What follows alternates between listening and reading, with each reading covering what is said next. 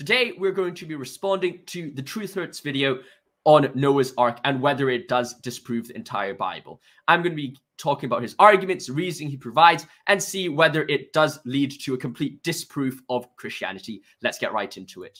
Despite growing up with a picture of Noah's Ark on my bedroom wall, I would go 25 years of my life without ever studying the story's historicity. That was until one particular day when my dad recommended that for my next public talk, I take a look at the outline, "The Flood of Noah's Day Has Meaning for Us." A talk in which the #1 objective is to convince the audience that the flood was a real historical event. A process of which optimism turned to skepticism, turned to mental despair. How through isolating and dissecting just one Bible story, sent the infallibility of the entire Bible crashing down. Now, it's a very interesting thing that the first thing he says is, the top title is, "How does Noah's Ark story have meaning for us?" And then his conclusion, or the first thing he's meant to prove, is the historicity of Noah's Ark. Well, that is not exactly the way Christians have historically gone around doing whether a story has a meaning for us. In fact, most people would look at a story and first go, it's like, what is the significance of this story? What are the meanings? What are the symbologies found within this story? And then then look at the historical data if that is necessary in the future. That's what Origen has done. That's what Augustine has done.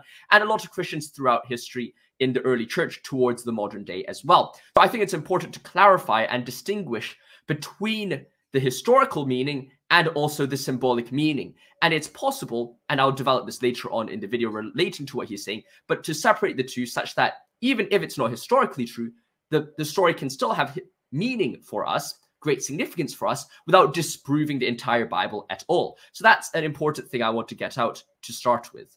Christian COVID is no longer one of Jehovah's Witnesses. Say this at a club, I think.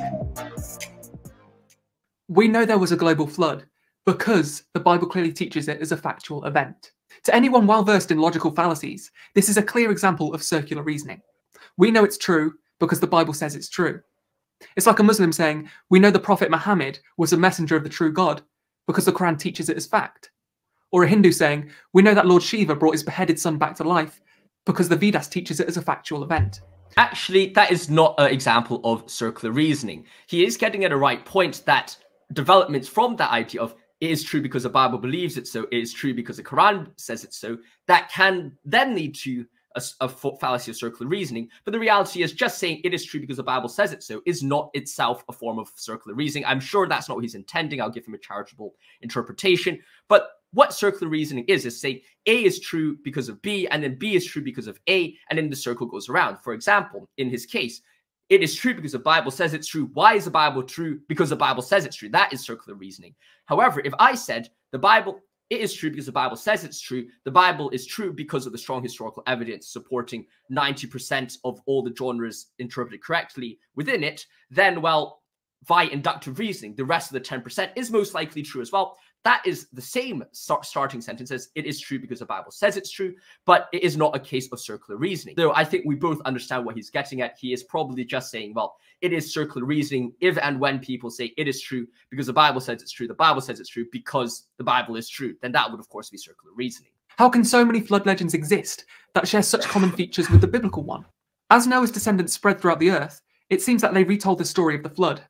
In time, however, the story evidently became distorted into various forms. The first time I saw this, it kind of made sense, especially considering what happened at the Tower of Babel.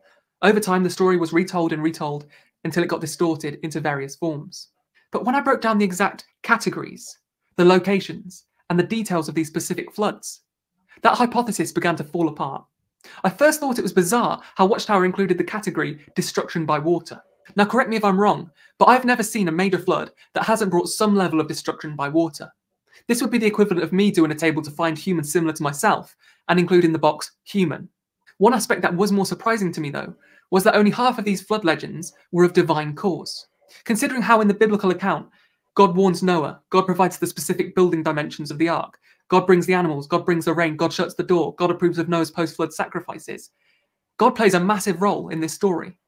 But in almost half of these legends found all over the world, a god or gods don't even feature.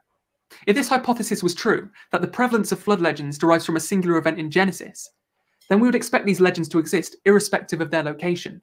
You would find some on islands, some being told by people who live in a country which borders the sea, and some being told by people who live 1,000 miles inland. But as you go through the list, one by one you notice that nearly all of these legends are from islands or countries which border the sea. And in the odd case you think they're not.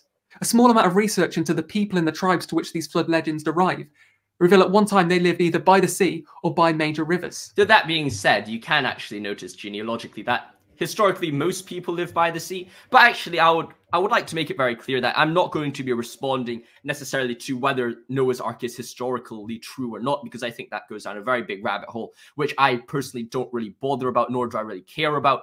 I follow a tradition, a very long church tradition from Origen to Augustine, as I've noted before, that certain elements of the Bible can be interpreted as true and valid and infallible without it being necessarily historically true.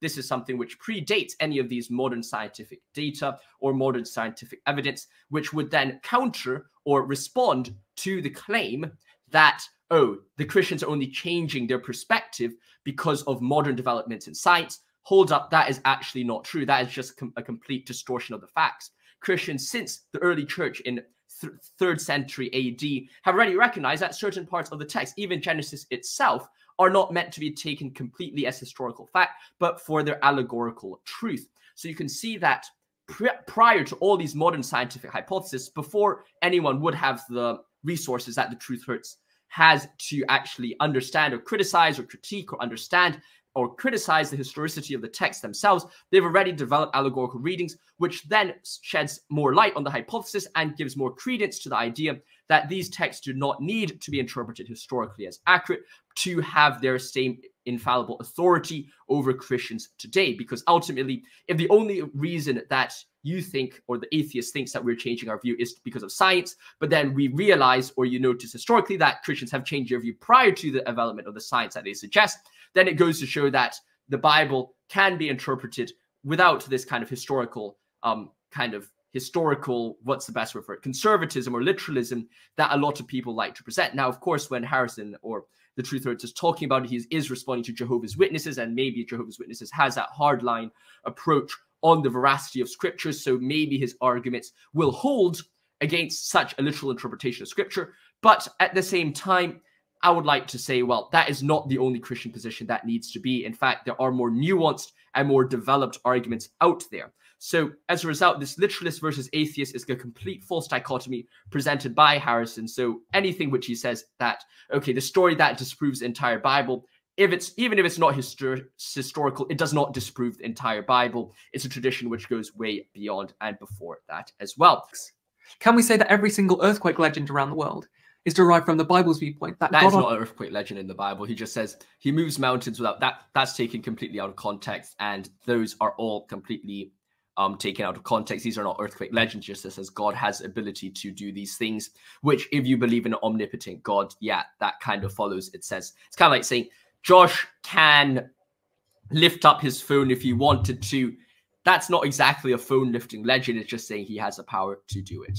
Because when I went to see a couple in the family, and I told them that the story of Noah's Ark was one of the key reasons as to why I was having doubts in my faith, they looked at me completely bemused and they said, whoa, Has, what do you mean? They have found Noah's Ark. Yeah, I found Noah's Ark as well. Ken Ham built it in America or something, right? I mean, that's good proof of the historical truth of Noah's Ark. After Noah reached 500 years of age, he became father to Shem, Ham, and Japheth. This was the first red flag that I encountered, and it's before the flood story even begins.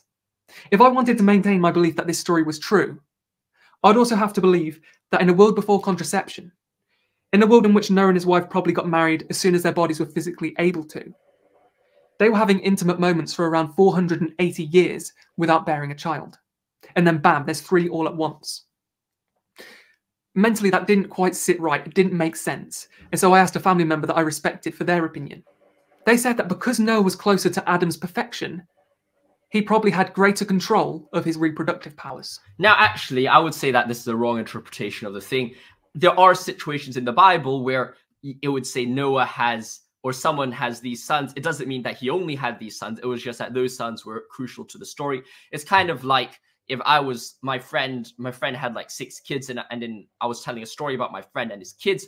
I will not name all his 6 kids. I'll only name the kids who were useful to the story as a whole.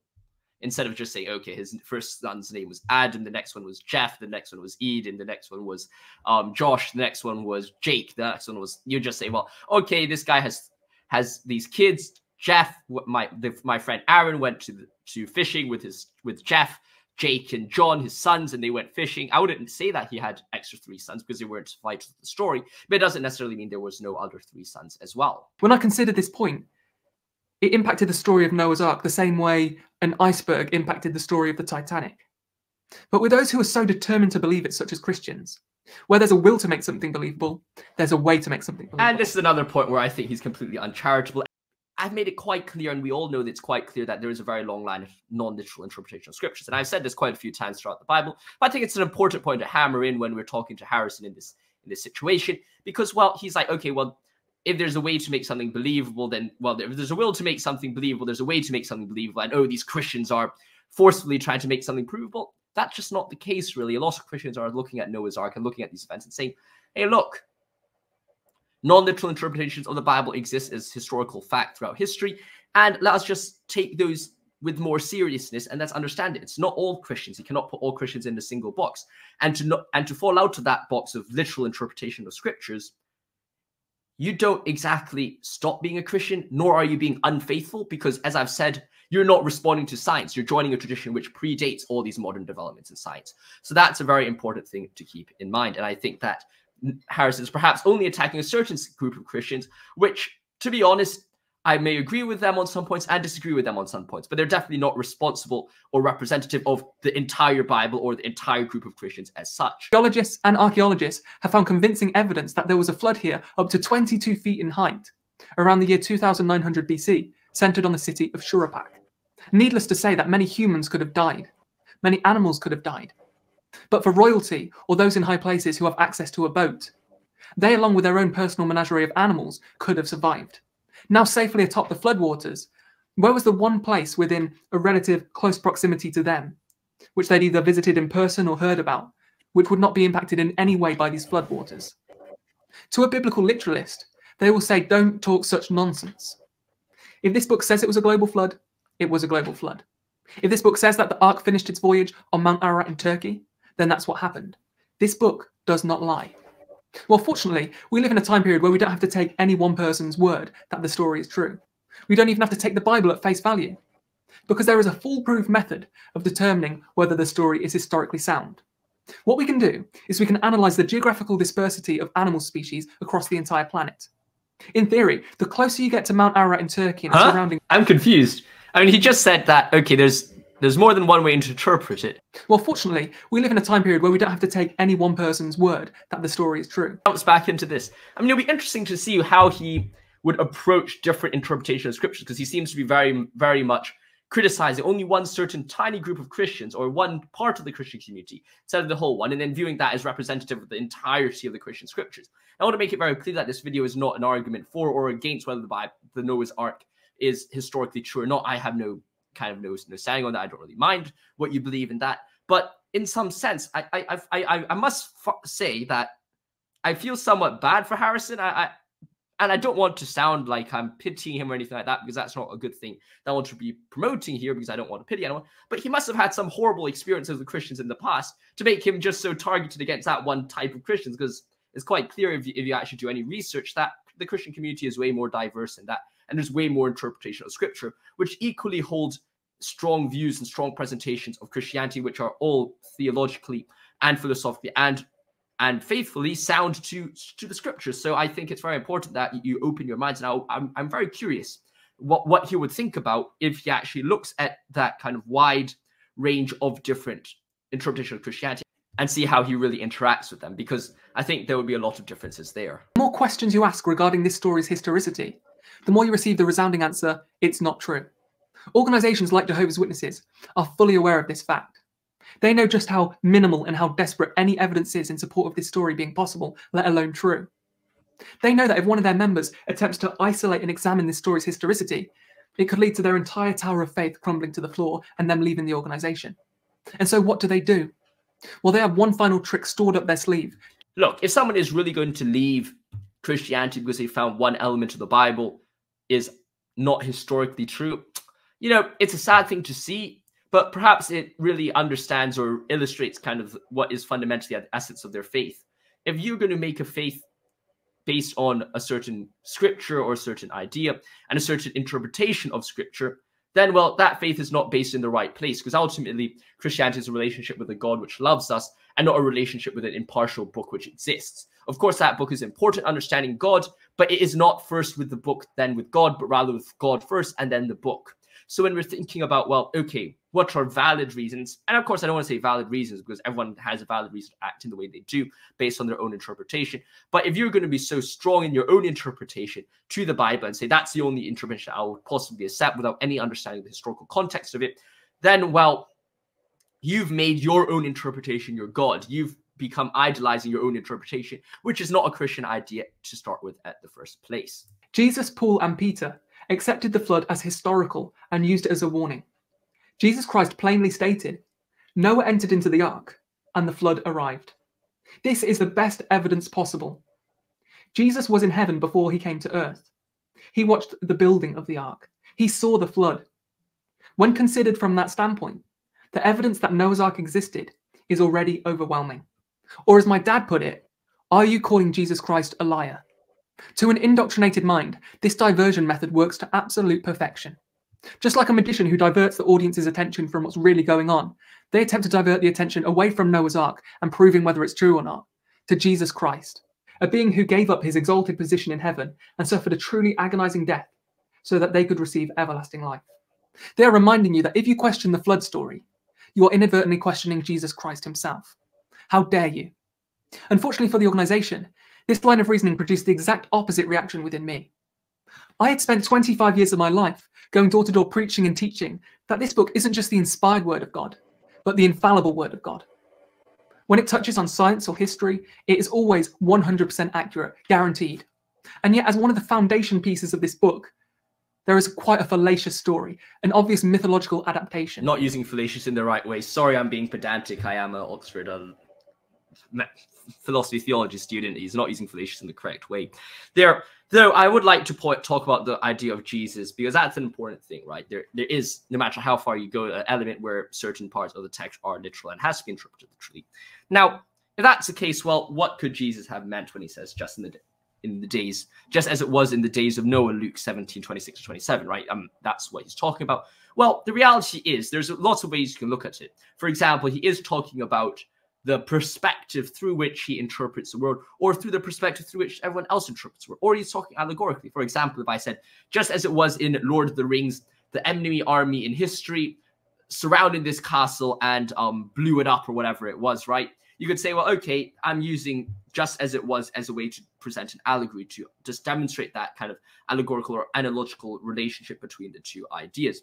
Likewise, he could mean it real. That's another way to interpret it. Or he is talking from the perspective of the people he was talking to. For example, when he says, this is the smallest seed in the world, he's not literally saying this is the smallest seed in the world. He's saying this is the smallest seed that you know, even if you have faith the size of this seed, then, well, you'll be able to move mountains. Well, obviously, there are other seeds which may be smaller, but look, if Jesus was going to raise a seed that no one knew about, people would be like, what are you on about? Not only would he not have a demonstration in his hands or a way to direct to someone people conceived, if he was talking to a group of Israelites at that time about the smallest seed in the middle of the Amazon rainforest, well, obviously, no one will understand what he's talking about, right? So it's important that to understand when you're teaching, and this is a method of teaching and public speaking as well, that when you're talking in a lens that people can understand you. And as a result, when you're interpreting the Bible, it's very important to have kind of those perspectives, those different approaches to the Bible all mixed together to understand in the depth what truly is being said by the Bible.